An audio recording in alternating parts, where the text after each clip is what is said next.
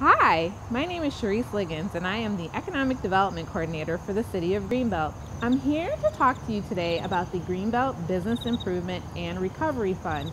It is a $300,000 fund to support local businesses that have been impacted by the COVID-19 pandemic. Businesses have the opportunity to apply for a grant up to $10,000. There are some basic eligibility requirements that can be found online at www.greenbeltmd.gov/recovery-fund.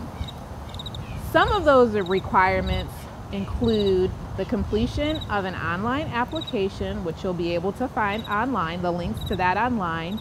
You'll also be required to provide some financial documentation, including your 2019 business tax return or Schedule C if you're filing as a sole proprietor. You'll also be required to provide some basic information about your income from January to June of this year. And also, if you have employees, you'll be required to provide proof of employment as part of the documentation. Some of the more frequently asked questions that I get from businesses are related to eligibility requirements.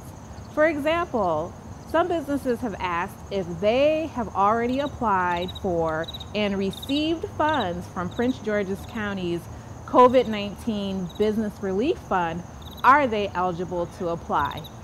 If you are a business that has already applied and received funds from Prince George's County's COVID-19 Relief Fund, you are not eligible to apply for this program.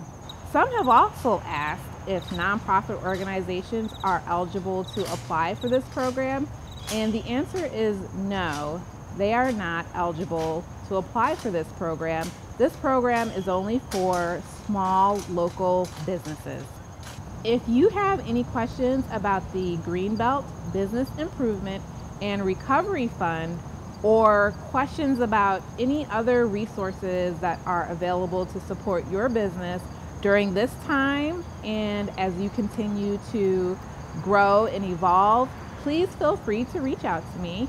You can either email me at cliggins@greenbeltmd.gov, or you can call me at 240-542-2044.